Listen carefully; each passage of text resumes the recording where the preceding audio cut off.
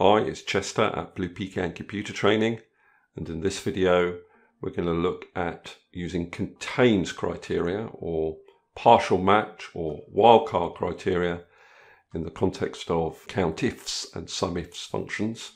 In our first scenario, I need to count the number of Jamie Oliver branded products that appear in these transactions. There's about 18,000 records. Now what I would do, first of all, before I attempted the calculations, is house my data in an Excel table. It's really easy to do and it makes the formulas easier to write. So I click somewhere in the data, Control T, click on OK, and then up here give the table a name. I'll call it transactions, and let's just scroll over a little bit.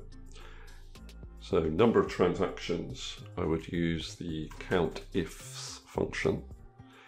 Criteria range 1, so which column are we applying the criteria to? Well, that's in the transactions table. Open a square bracket, the product column. And then the criteria for that is J. Oliver. Now if I just click in that cell, J. Oliver, close the bracket, press enter, I get a 0 because there are no products that just have the text J space Oliver in it. Now the trick here, and I do it initially up here in this cell, is to put a little star after it. And that star is a wildcard character. You can see now I get an answer. And that literally means any number of text characters in this position. So in other words, this is a begins with J. Oliver criteria. Now if you wanted to say contain, so when we get to pan, we don't know where pan's going to be. Is it going to be at the end or the middle of the product description? So to create contains, what you do is you put a star on either side. Now it looks a bit strange to have the stars up here, so let's get rid of them. So what we really want to do is build them into our formula. Now you'd think that you would just kind of type stars on either side, but it doesn't work because it thinks those stars are some sort of multiplication. So these are being used in the context of text, so I'm going to put them in quotation marks and then concatenate them with the value in H2. So this ampersand symbol joins or concatenates a wildcard character with the value in H2, and I need to do the same here. And that's how you create a contains criteria, having those stars on either side of your cell address. Now if I wanted to only count Jamie Oliver branded products that contain the word pan, then I can use the next argument in COUNTIFS, which is criteria range 2. Now that's the same column, so you can apply criteria to the same column more than once. What we're saying is that both these criteria need to be true. So criteria 2 would be a wildcard character concatenated with the value in I2, concatenated with another wildcard character. So it's 359 Jamie Oliver pan products.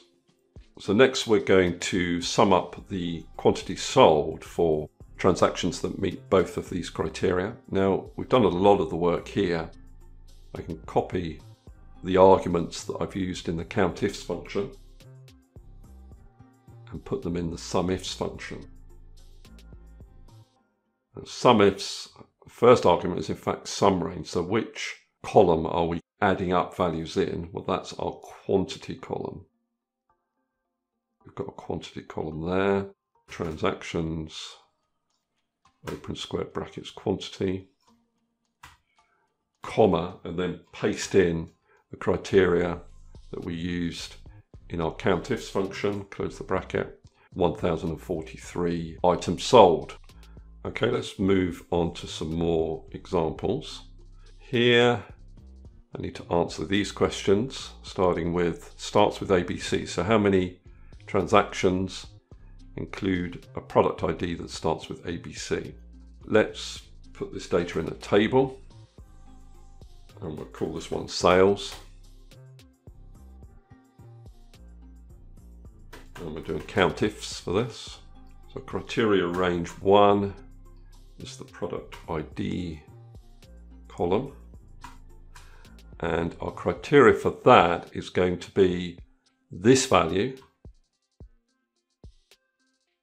concatenated with the star wildcard character, close bracket, press enter, 744. So if you remember, if I put a star after the value, it means any number of characters in this position. So in other words, it begins with. Now if I want to do an ends with, that would be the star in front of the condition. So any number of characters before 00, 686. Now in the next example, we want to count the number of product IDs where the fifth character is a 2. And I've entered this value as a text value with an apostrophe before it because our criteria is a text value. To do this, again I'm using COUNTIFS. Same column,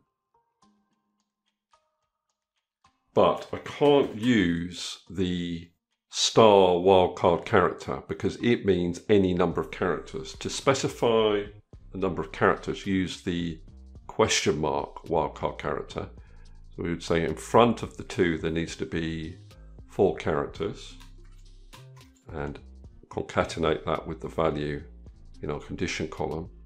And then after the 2, there can be as many characters as you like. So that's where I use the star. Close the bracket, press enter, 2,239. Now in the next example, the product ID needs to start with 2 A's and the last character needs to be a hash symbol. So COUNTIFS, criteria range is the same. And criteria 1, so starts with AA. We'll point at that criteria there. Then after the AA, there can be as many characters as you like. We'll concatenate that with the star wildcard character. But then at the end, we need to have a hash. So ampersand, and then this cell address. So start with AA, start with whatever's in J6. Any number of characters between, and end with a hash. Close the bracket, press enter, 241. So in this last example, the third character needs to be an A, and the fourth from last character needs to be a /. COUNTIFS. Product ID column. So third character needs to be an A. I need 2 characters in front of the A. And then between the A and the /, there can be as many characters as you like. So ampersand a star, ampersand. Then the fourth from last character needs to be a /. So I need to refer to this cell, and there has to be 3 characters after that /.